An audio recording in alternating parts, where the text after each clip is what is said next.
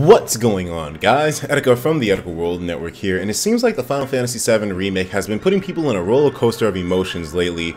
We got some news today that not everyone is happy to hear. It involves the remake and it being split into episode releases. Now, let's take a look at the Game Informer article. Of course, we're going to talk about people's opinions here. We're going to look at some popular opinions out there, and then potentially, I'm going to give you guys what my thoughts are, what the pros and the cons are. But anyways, so the Final Fantasy VII Remake is going to be episodic. So let's take a look real quick. Apparently, life is strange. The Final Fantasy VII Remake that stole the show at the PlayStation Experience keynote is not going to be one single game. It's episodic. Episodic, however you want to pronounce it. Square Enix announced the huge news in a press release that went out at 6 p.m. Pacific Time, 9 p.m. Eastern Time tonight. So only a few minutes ago, rather for me at least, it was an hour ago.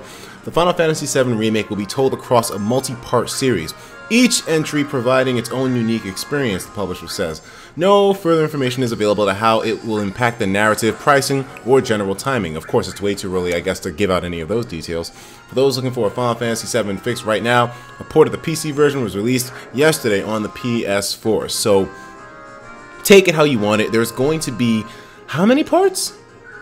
Across a multi-part series. So they didn't really tell us if it would be, 3, 6, 9, 12, 18.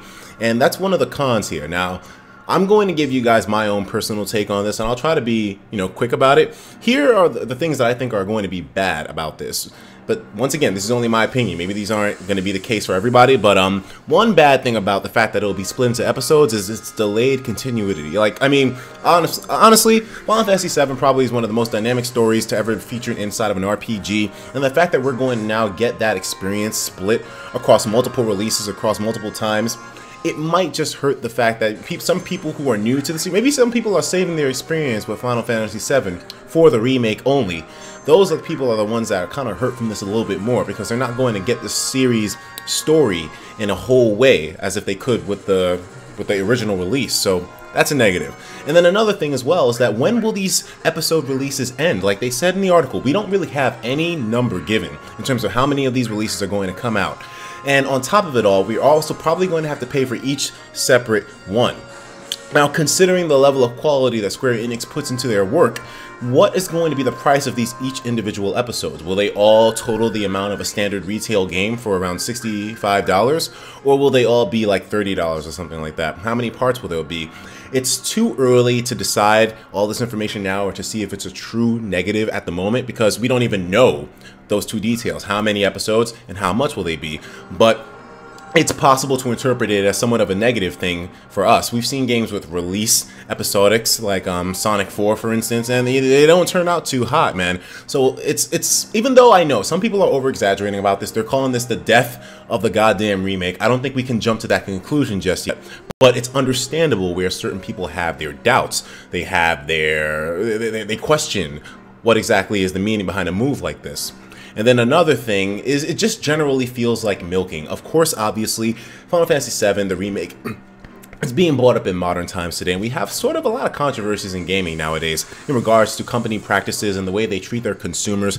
Is this potentially a money grab by Square Enix? We know for a fact that they haven't really been on the best times financially lately. And this is stuff that you can look up for yourself. These aren't just speculation, these are numbers. Square Enix hasn't necessarily been pulling in the same that they always have been beforehand. So I mean, is this some kind of money grab or them trying to take advantage of the franchise? Or is it something else entirely? Now those were the cons.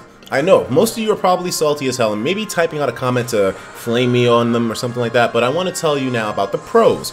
This is where I feel this could potentially be a great move for the remake itself. Now, one thing you have to consider with Final Fantasy VII, this game is fucking huge! Holy shit! The game is massive!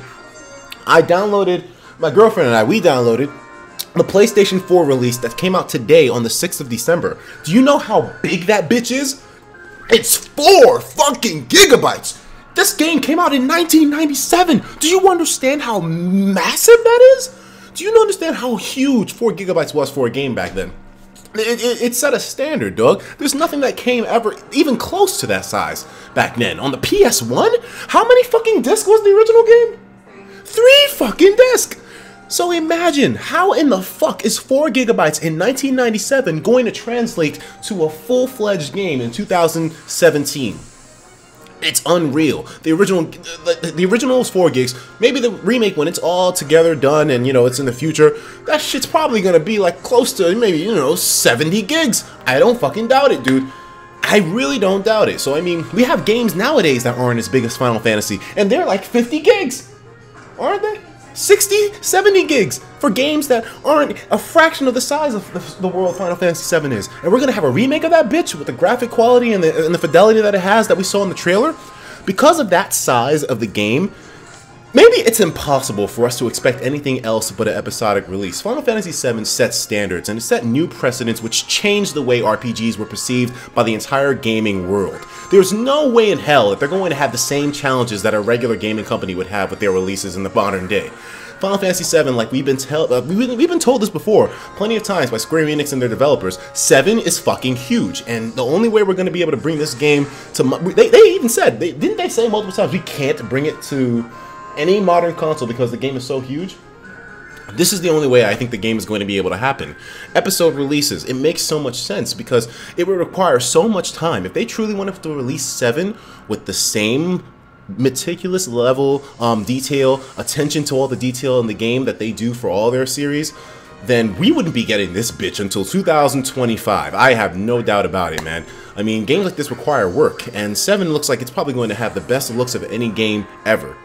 It's going to be 2025 if they really want to release the entire game with all those details and everything else added into it, along with the extra bonuses and whatever the hell else they want to do all at once. So, I mean, with the episode releases, we're potentially getting Final Fantasy VII a lot earlier than we normally would. Now, 2017 is the 20-year anniversary of the goddamn game.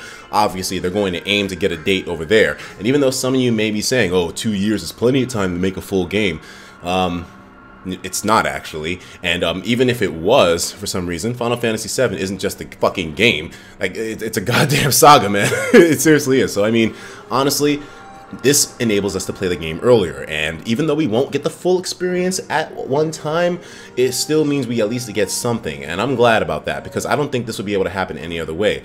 And then another thing that could potentially be a pro to this is the fact that since this game is coming out in episode releases, doesn't this mean that Square Enix can pay way more attention to all of the details in one episode at one time? Sure, maybe one episode will come out every year, but goddamn, man, or maybe one episode every year and a half or 2 years, but this just means that they can put all that attention on those individual episodes and truly make them shine and represent Final Fantasy VII, the original, in its remade form perfectly.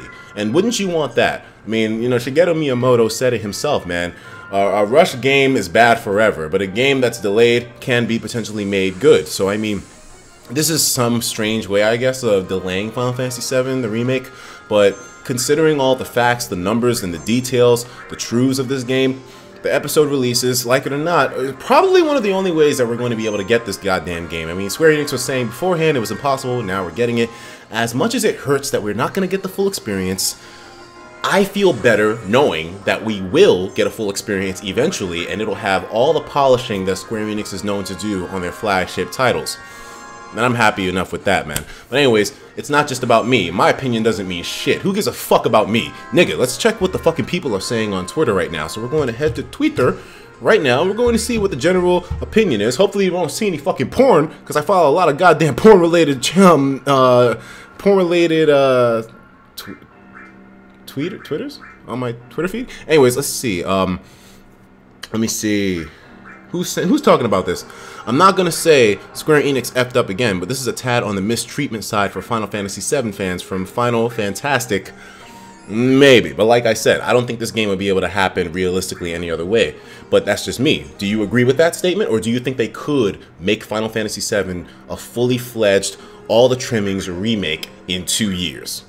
What do you think? Let me see here. What are more people saying about this? In fact, let me just search up FF real quick. I really want to see. Alright, so, let me see here. There's a lot of people with FF. Okay. Okay, we got Hitomi Tanaka. Okay, so, Final Fantasy VII Remake. Ares dies at the end. Needs to be the subtitle for one of their parts. What the hell? That's fucked up, bro. Well, I mean, anyways, you guys get the deal. I mean, I was trying to find these opinions. Maybe I should actually search up Final Fantasy VII. Let me see here. Alright, this isn't working as smooth as I wanted it to, but whatever. I can work on the logistics of how to navigate Twitter hashtags later. Anyways, guys, let me know what you think about this in the comments below. Do you agree with my opinion, or do you think I'm an idiot? I'll talk to you in the next video. Take care of yourselves, and of course, as usual, please have yourself a damn good one.